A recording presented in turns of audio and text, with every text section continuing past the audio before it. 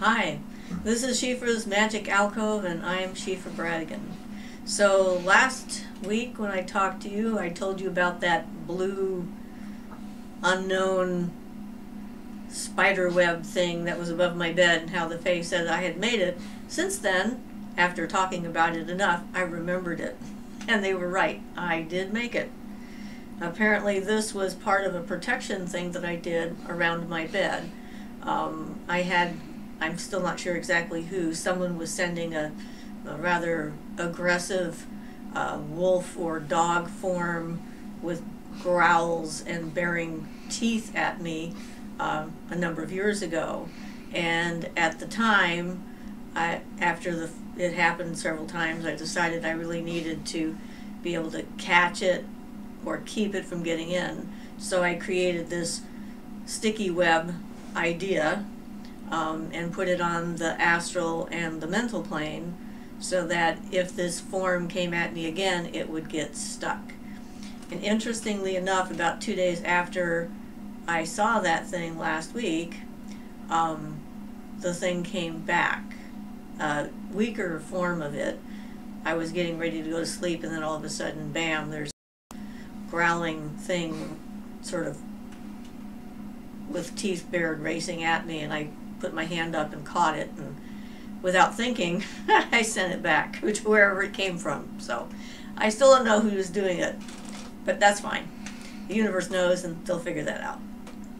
And to catch you up on what I've been up to before I get started on today's subject, I've been making more wands, and so this is one of the ones that I've made recently, and this is an apple wand with a nice amethyst point on it.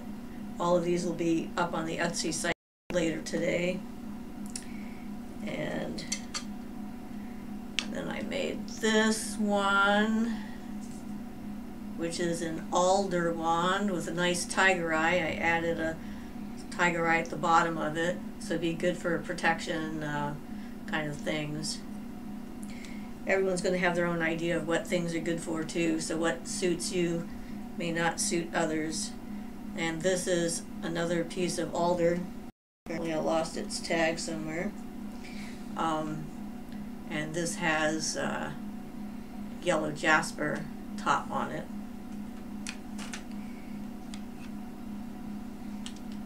Then I made this little guy, which was tricky to try and get a point on the end of it. But this one is also alder with a clear crystal.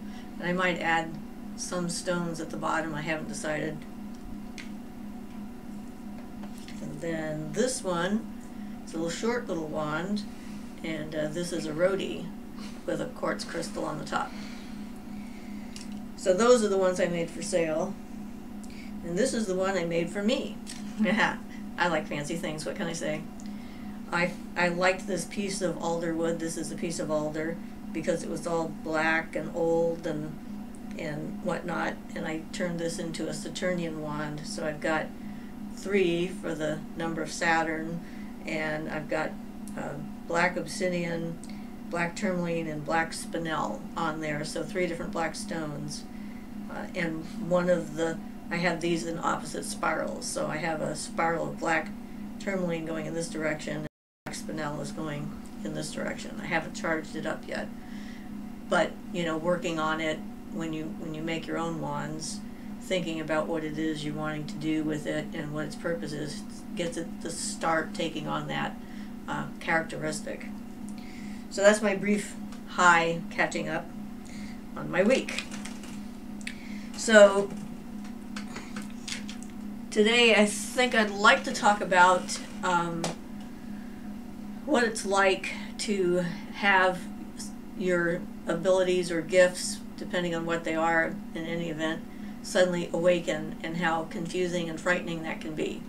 And of course, I can only speak from my own personal experience, being born when I was in like 1950, as I grew up and started to have unusual and experiences. I had no one to talk to about them, and there were no books to read. There was no communication with other people. We were pretty isolated. We lived on a Navy base. My father was in the Navy. but it helps to hear that other people have had similar experiences, because it gives you some sort of an idea that first, you're not alone, that it isn't just you, you're not completely crazy, and you're not like the only one on the planet that's having these things happen to you. When I was a kid, that's kind of what I thought, because there was no communication and the subject matter wasn't one that was spoken of. My mom tried her best to accept me for who I was, but she didn't have any skills or understanding of what was going on with me, and the most helpful thing she could think of to say was, go to bed, go to sleep, and everything will be fine in the morning. And of course, that doesn't always work. Yes, things might have a different perspective in the morning, but it doesn't mean what happened the night before is not there anymore. So I know that I started having experiences at age 4, and some of my earlier experiences I don't really remember consciously at this point, except I remember knowing about 2 different past lives. That's sort of always been there. That's been a constant memory from the time I have memory. So I always knew that I had been here before, and this wasn't my first time.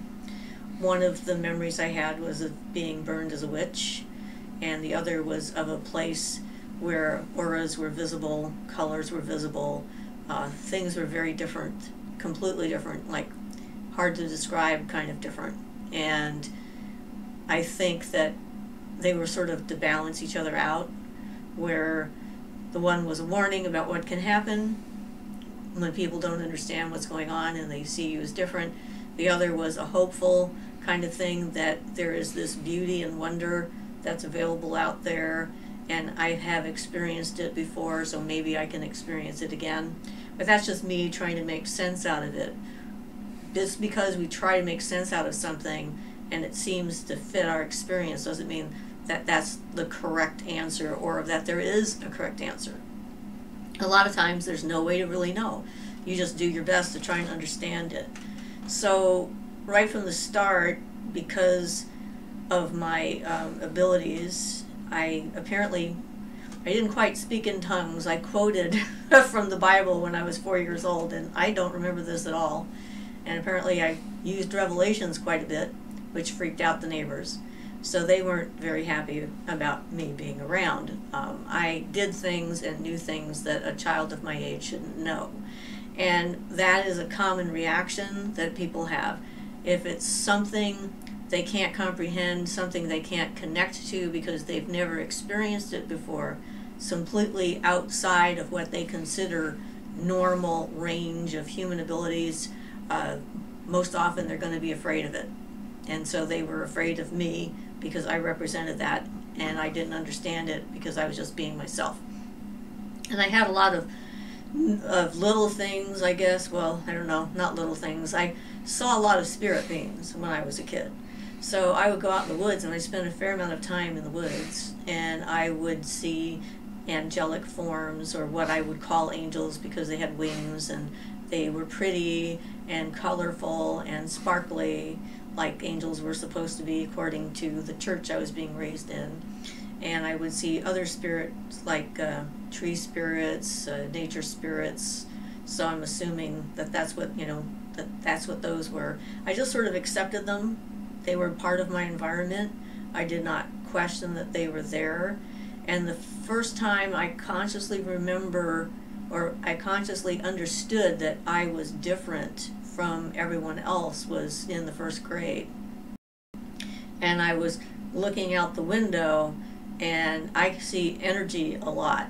And like trees have got sparks coming off of them. The air has sparks flying through it. Some of them may be spirits, some of them might be just energy forms or expressions of energy or auras or whatever. I don't have a way of knowing for sure what was what. But I was looking out the window and I saw all these lights, and they were flying through the air and above the trees out in the horizon. And people had started talking about UFOs. I'd heard rumors about like alien spaceships and things, and I wondered if maybe these were some of those. And I mentioned them, to my fellow classmates and pointed at them out the window, and I'd look at the lights. And they all looked at me and said, there are no lights, what are you talking about? And that was the moment that it sort of solidified in my head, and I knew I saw things that they didn't, and that meant I was different from them, and I didn't want to be. We have a desire to conform, to fit into patterns, to not make waves, especially when we're kids. We want to be accepted into a group, and so I attempted to suppress my ability to see things. And it's unfortunate, because I may be able to see even more now if that wasn't the case, but hey, it's, you know, survival tactics, that's what they are. And so I started trying to suppress that kind of stuff. With someone like me, that doesn't work anyway, so oh well, but I tried. And when I reached puberty is probably when everything went crazy. And this is not uncommon either, because your body is changing, hormones are shifting, all these new feelings and emotions are flooding through the physical body that you happen to be in, and awakening psychic abilities at that point in time is a fairly common occurrence from what I can glean anyway. And so at that stage, premonitions was the main thing that I had, were premonitions, and I had a lot of them. And every time I had a premonition, I told my mother. I have this almost psychopathic need to confess to people what's going on. I'm an announcer. I declare what's happening. And my mother was the first person who had to figure out how to deal with that. And so the premonitions, not all of them were like huge, but all of them were intense. And the one that really stood out for me, that was very confusing at that age especially, was I was standing at the kitchen sink and we were doing dishes. This is my memory of it. Everyone else has a slightly different memory of what happened, which is normal. But, you know, doing the dishes with my brother and sister, and, you know, doing the little typical kind of bickering. People are giving me dishes back, saying they're not clean, and I'm looking at them. What do you mean it's not clean? And then I'm finding a spot and I'm putting it back in the water, you know, doing that kind of stuff. So I'm just totally focused on the task at hand and kind of slightly miffed. And done with the dishes, and the water was swirling down the sink. And as it started swirling down the sink, it made this funny sound all of a sudden. I mean, it wasn't a normal water going down the sink noise. It turned into this giant, what I figured out later was a crashing sound. I'd never really heard metal crunch before at that point, so I didn't recognize what it was, but it was a very distinctive and very intense. And all of a sudden it popped into my head, it's going to happen at 9:30. And the other part of me is like, what's going to happen at 9:30? I don't know, but it's going to happen at 9:30. And I'm like, I don't know what to do. I'm like, what do I do? And I remember sitting in my mother's bathroom, because she had this big mirror kind of thing, and standing in front of this mirror, looking at myself and trying to understand, why did I know that something was going to happen to someone I couldn't talk to, I couldn't tell them, I couldn't warn them. What was the purpose of this? And that's that human need to try and make sense out of things and to put it into a narrative that works, except there isn't one. There's no way to understand it. It just happened. And of course, you know, telling my mother it's going to happen at 9:30, and she's like, you know, go to bed and go to sleep and everything will be all right in the morning. And I'm like, I can't go to bed before 9:30. It's like, this isn't my bedtime. I was in high school, so I must have been, what, 14 maybe, 15, somewhere in there. And so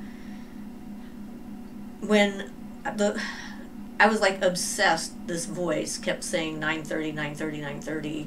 And at 9:27, I walked out of my house. I couldn't stay inside anymore. I had to be outside at 9:30 when whatever it was happened.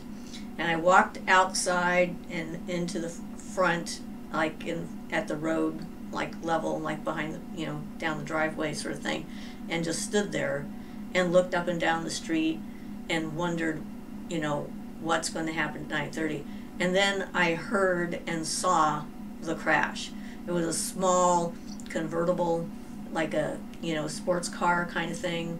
And all of a sudden, these lights, I could see the lights on the road through the trees, and the lights went straight up in the air as it hit a telephone pole and crashed, and the sound came. And I heard the sound I had heard when I was doing the dishes. And it was loud enough because it was at night and very still and quiet. My mother was running out of the house because she heard the crash, and she thought that I had a premonition about my own death, and she was going to find my lifeless body there at the end of the driveway. And then the siren started almost immediately. It was like, you know, very condensed, I guess. And I don't know if that was because it was so shocking to me, or if it really was that fast.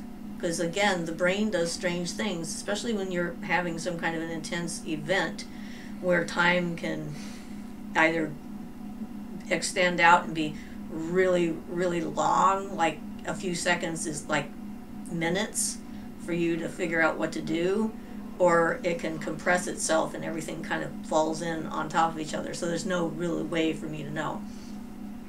And my memory of what happened after that diverges dramatically from my mother's memory of it.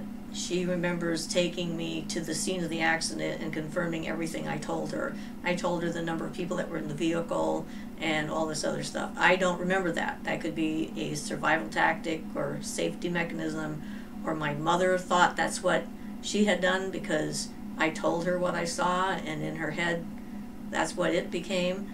Again, you don't always know for sure what is really going on when it comes to that kind of stuff. But it was, one of those moments that stood out because it had me asking those kinds of questions, like the question of why me? Why do I have to know? And the answer to that is there's no way to answer that.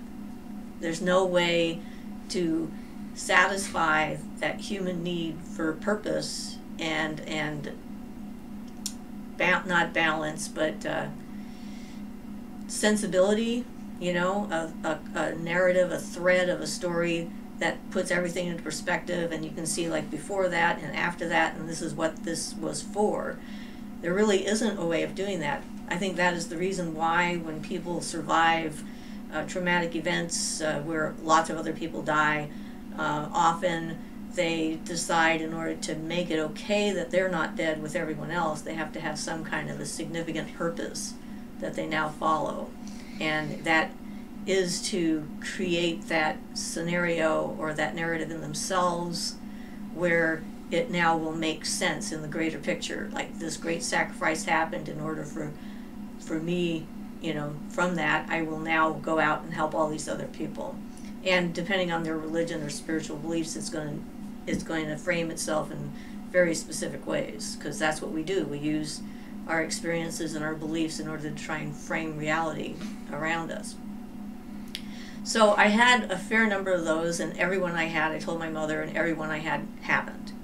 So by the time I needed to tell my mother that my father was going to come after her one of the last nights that we were there before we left, she listened to me. So that was the narrative I came up with, was that these things that happened served to show my mother that when I said something was going to happen, it was going to happen. So when the time came to save our lives, she would believe me, and she did.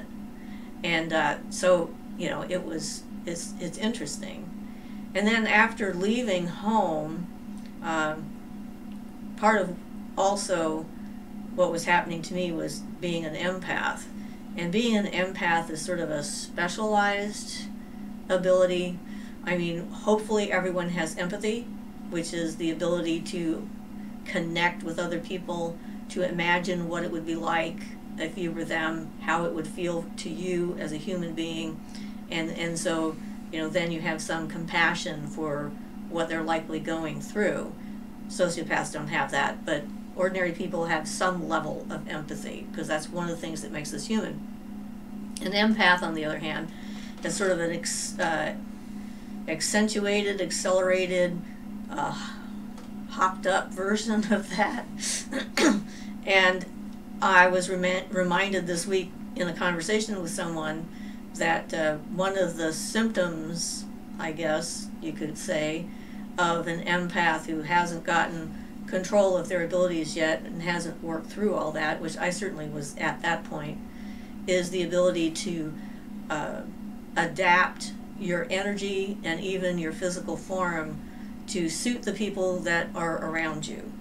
And I did that a lot. I would walk into a room, I would feel whatever I was feeling, I would try and sense what it was that people were looking for, expecting, and I would conform myself to that shape, and to make them comfortable and to keep me safe. It's also a survival tactic from all the abuse and stuff that I had. So if you're at the stage where you don't know who you are and someone else says that your face keeps changing shape when you're making love or having an intense conversation or whatever, that's probably what's going on, is that you're an empath and you are attempting to change yourself to suit the circumstances and the other person, which can be interesting and in short bursts useful as far as gathering information goes, but in the long term, bad for you, because that's not the point. We're supposed to be here trying to become ourselves and figure out what that is, and to gain some control over our abilities. So if that's happened to you or something similar, again, you're not alone.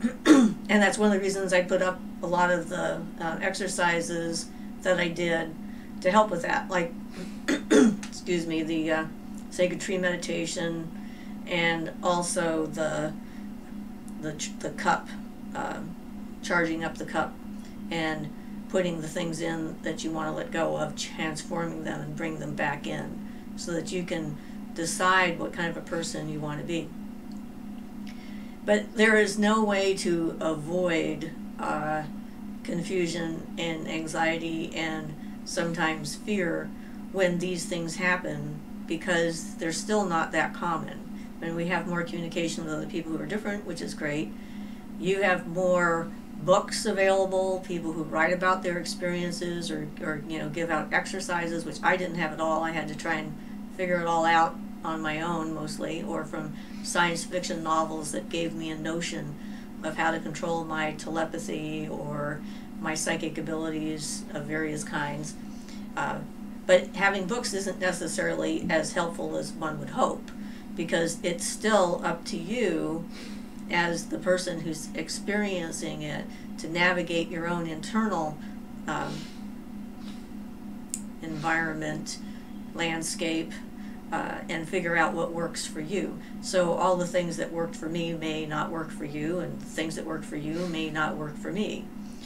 So one of the problems I also had was being able to hear other people's thoughts. That's a little bit beyond just being an empath. I'm also a telepath, and I would have to move because I didn't know how to block other people's thoughts and have them stay out of their heads. I didn't want to be in their heads, but I couldn't figure out how to stay out of their heads because the information was just all there, easy to see for me. And I would live in a place for a little over a year usually, and then it would start to push in on me. So it would take me a while to tune in the neighborhood and the people who live there and adapt to my environment. And at that point, I would start to hear their thoughts and hear their secrets and hear their arguments and all this other stuff. And I have many moments where I remember things like that, walking down the street in my neighborhood, looking at a house, and like, bam, there's all that information right there, and looking at another house, bam, there's all this other information right there. It's like every single place I knew all of that stuff, and I just couldn't cope, and then I'd move. So that was my survival tactic for that phase, is moving.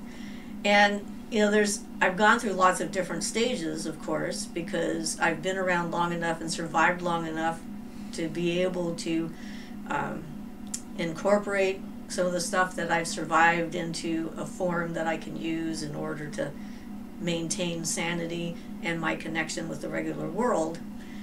But, it's there. There's that.